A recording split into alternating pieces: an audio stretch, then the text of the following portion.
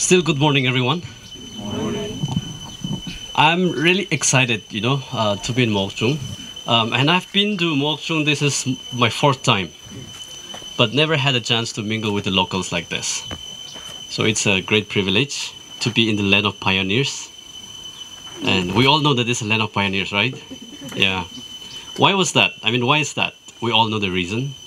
Christianity came here in 1872, and you have just celebrated 150 years. There is a specific name for that, which is very long and difficult to pronounce. Anyway, let's leave that aside. I heard that Mokokchung was given once the name called Land of Fashion, and people didn't like it. So no, we don't want to be that cheap, After having a thorough consideration, people thought out the best and a name that is suited the best to this district, which is a land of pioneers.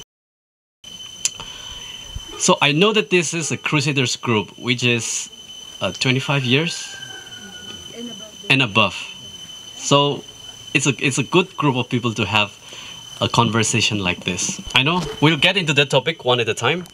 And before we go into other things, I was really blessed by Temsa's message, and that's a very thought-provoking message, and that's the kind of message that we need in our society today, because we become different when we go to church, and we become different when we go out of it. And you see that every day, and I see that every day. And I've worked with the government, and imagine all the bad things happening in Nagaland, and all the people you think bad or corrupt, they are all devoted members of a church. So that's how we become clean. So our church is a washing machine, When you get into it, you got yourself clean, and when you get out of it, it doesn't matter anymore. Thanks for that message.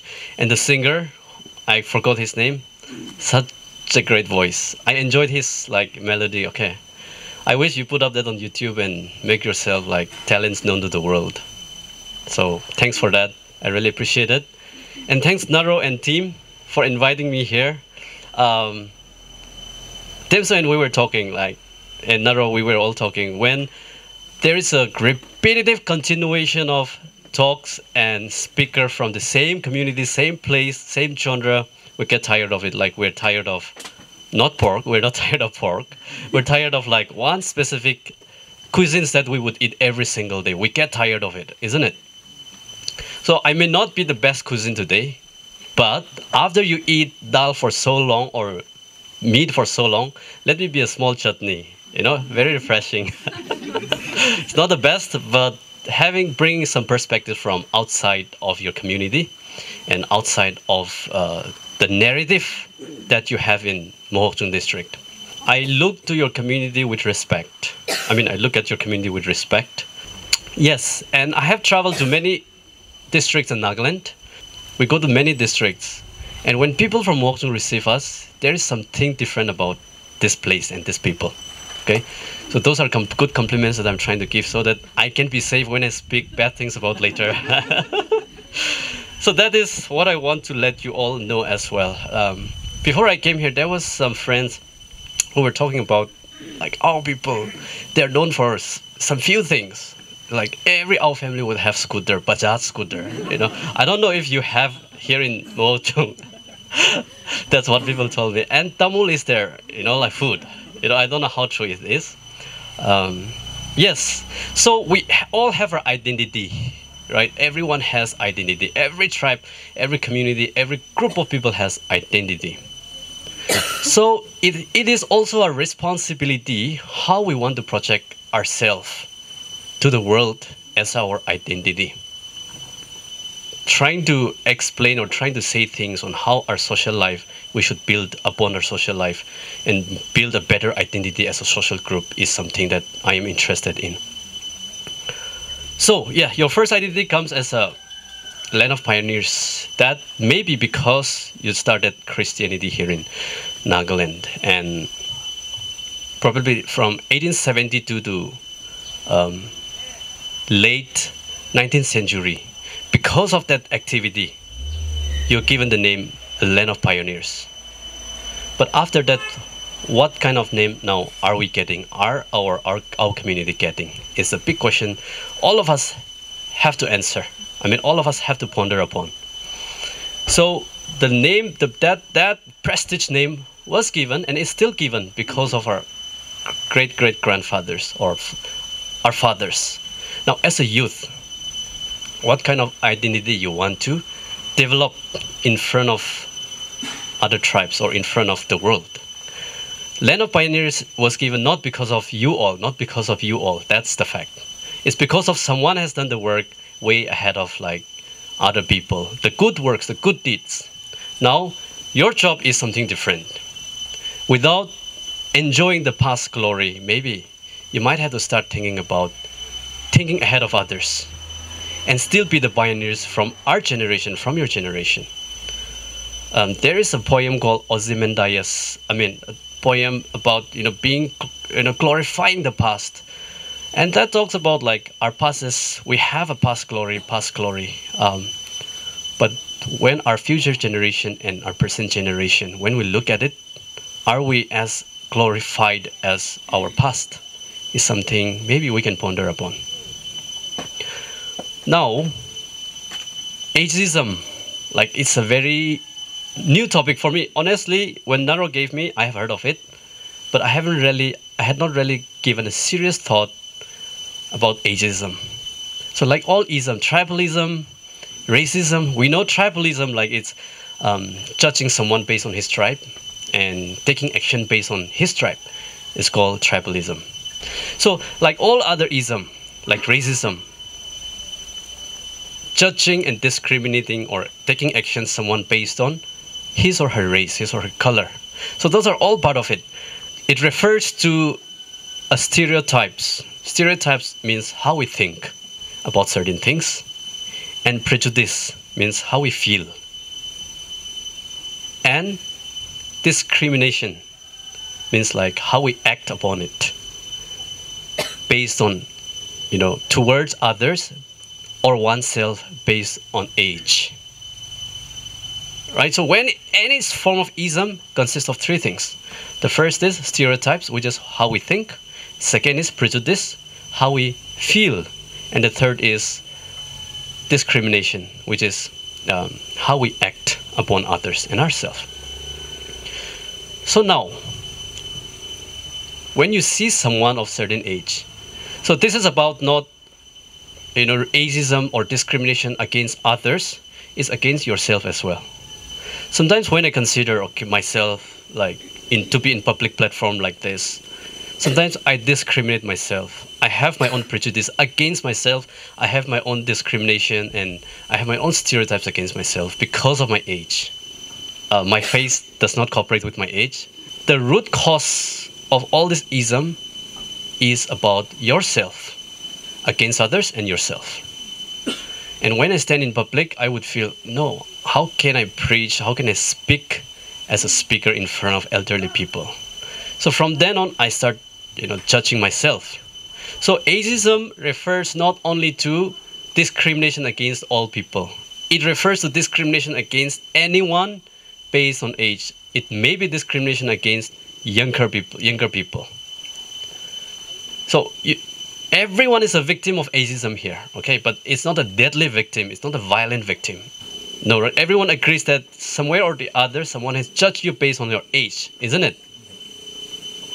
And at the same time, all of us are a perpetrator of ageism. We have acted one person or the other person based on his or her age. We have victimized some people. So someone said, okay, age is a natural part of life. It's not the problem to be solved. Naro, you can't solve your age, right? I can't solve my age. No one can solve his or her age. So something we need to accept. Let's accept ourselves today that whatever age I am in, it's not a disadvantage. Let's agree to that and take away from here that it's part of life and we have to accept and move on. The word ageism was coined by Dr. Robert Butler.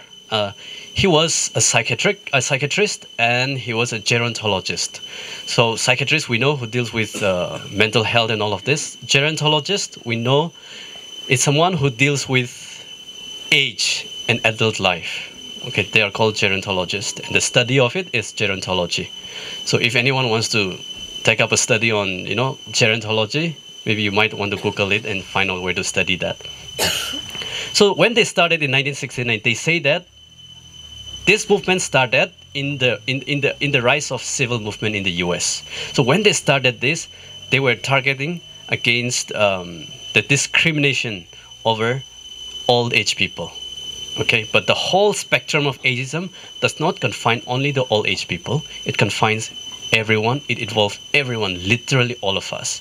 So science says that as early as 4 years of age, children start adopting the culture's practice of ageism, the practice of ageism, unknowingly, subconsciously. So as early as 4 years of age. So let's say your community has a certain way of respect towards elders. So a child as young as 4 years of age would start adopting that.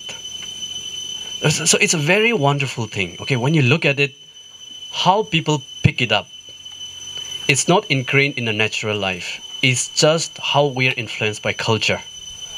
And it's also very important for us to think deeply on this and stop from here how we treat people based on his or her age, based on his or her appearance.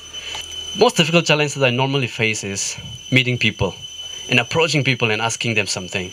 Because the moment they see me, they think I'm a high school boy, So it's very challenging, okay? I don't blame anyone, but that's a challenge sometimes I face. But once they give me a chance to talk, we start talking, and from there they would start listening. So that's the experience that I normally face. But I cannot complain anyone about it.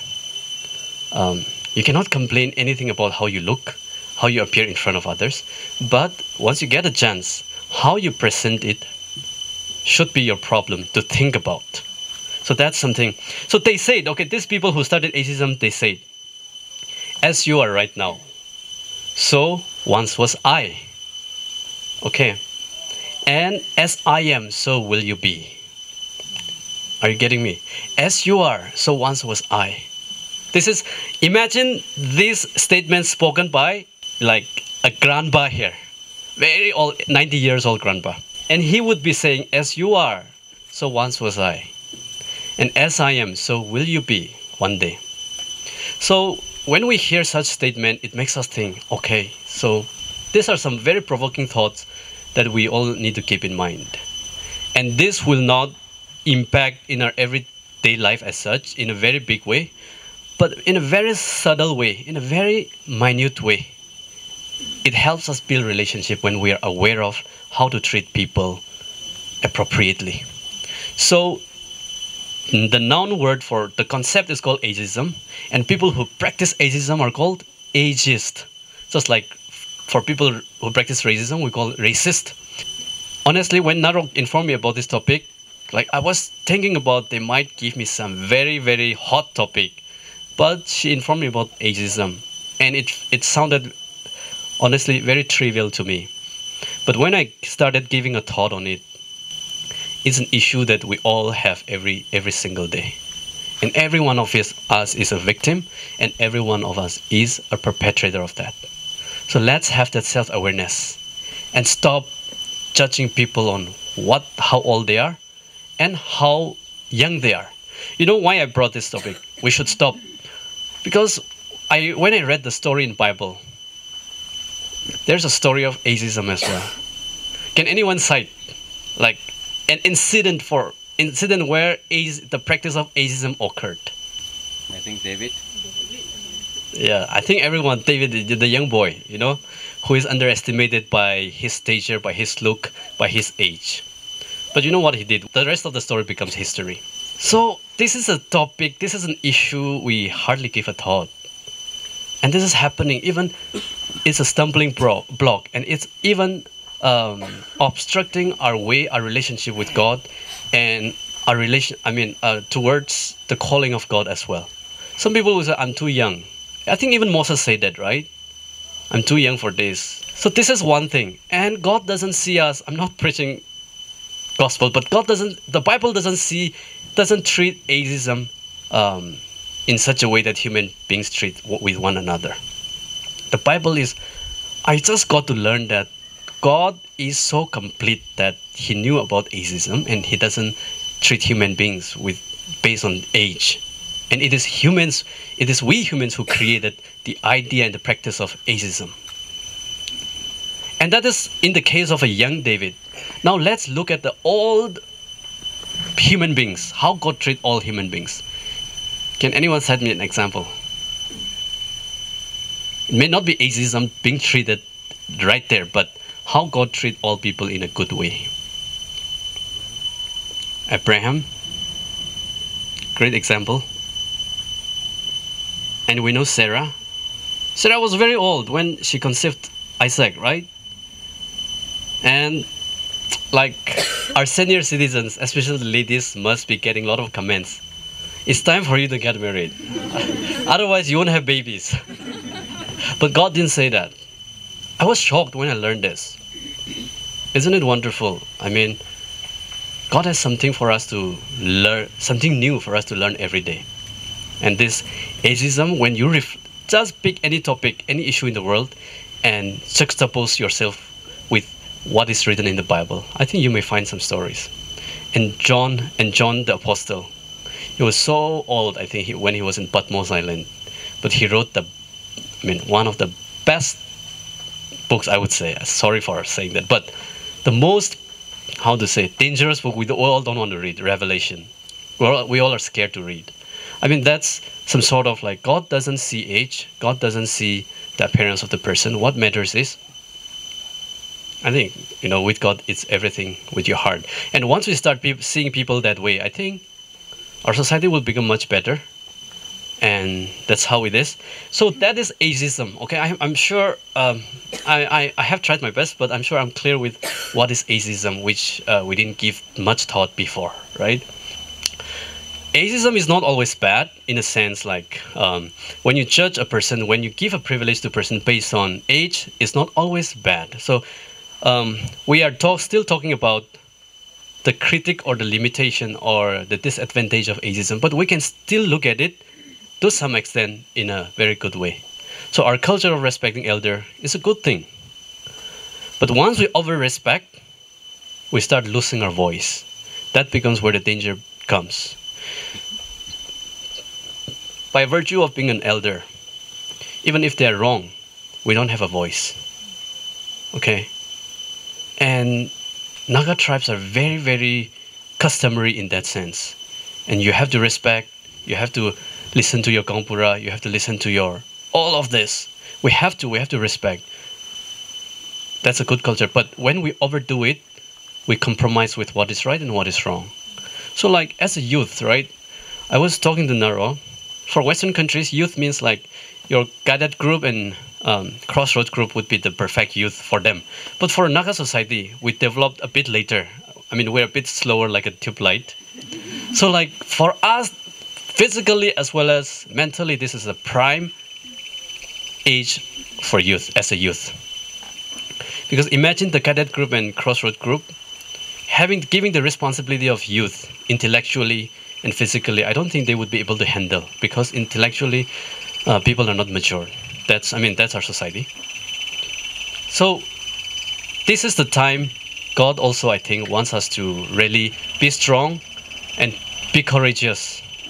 And I will come back to the Bible again for the last time. When Paul wrote to Timothy, 1 Timothy 4:12, do not let anyone look down on you just because you are young, but be an example in love, in faith, in purity, and all of this, in your presentation, in your speech. God doesn't want us to discriminate ourselves because we are young. Meantime, God doesn't want us to discriminate ourselves because we are old. Right? So, that is what ageism is. And from a little bit of biblical perspective, that's how we are viewing at it.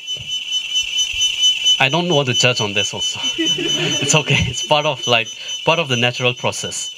Like, just raise your hand if you feel that you have practiced or you have, let's say, executed the practice of racism over, not racism, ageism over someone or the other, knowingly or unknowingly. For me, I have done it.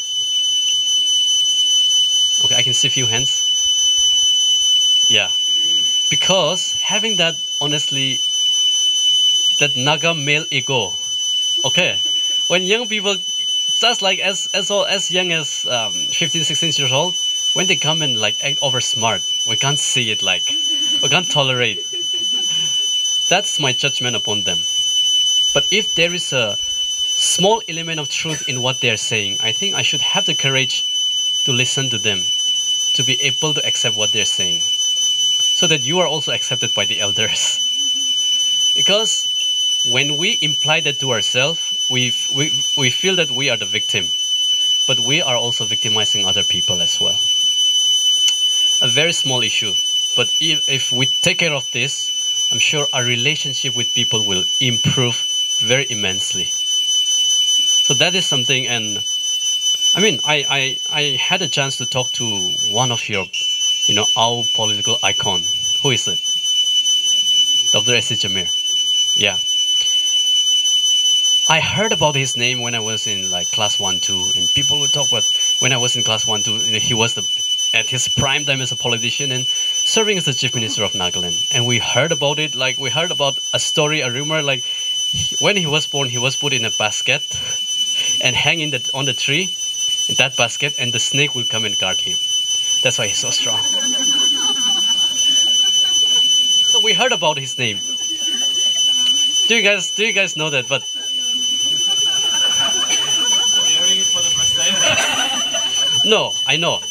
Those are like class 1, 2 students just talking inside the classroom, because you heard stories that he has been chief minister for so long, very powerful. I thanked him. I mean, I appreciate him for entertaining me to talk to him about his service and his policies, and some of the things, political issues that is like we are concerned about in Nagaland or as a whole Naga political issue. And he's one of the he's one person who is deeply involved in that. For the sake of our conversation, he really warmly accepted me, like a 90-year-old accepting, like, I mean, I'm just as old as 1/3 of his age, and there's something to learn from him as well. But our society have a tendency of saying, like, he's just a youth, he's just a kid, like, don't take him seriously. Imagine you have your village council discussing something, and as old as, let's say, the senior most here, going and voicing out your own concern. I don't think the village elders will give us much respect. Not because they hate us, but that's how their mind and how their thought process is shaped by our culture. Now, my point is, as a land of pioneers, you should be a pioneer on this now. And we should appreciate young people speaking. We should appreciate young people wanting to voice out. And you know what my biggest concern is? I've traveled, around the world, and I've traveled around the country. What I see is people creating opportunity for themselves to speak up. Here, in the context of a Naga society, even we are given opportunity, no one wants to talk. I don't blame you, I don't blame myself, I don't blame others. It's our culture that has shaped us. Maybe it's time for us to start deconstructing this culture of like keeping ourselves mum. Great-great-grandfathers. They have done their good job, amazing job. That's why I think relatively you all are very, very blessed as a community. Individually, I don't know.